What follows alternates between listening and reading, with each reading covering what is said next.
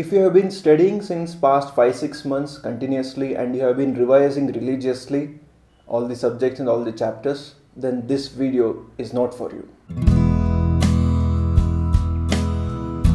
This is for those students who haven't been able to study properly for some reason or the other, and they are now appearing for the exam which is about to start in 2-3 days. So in such circumstances, what can you study?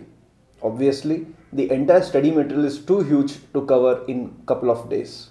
So what you can instead do is study the learning objectives given before each chapter and also the lesson roundup at the end of every chapter.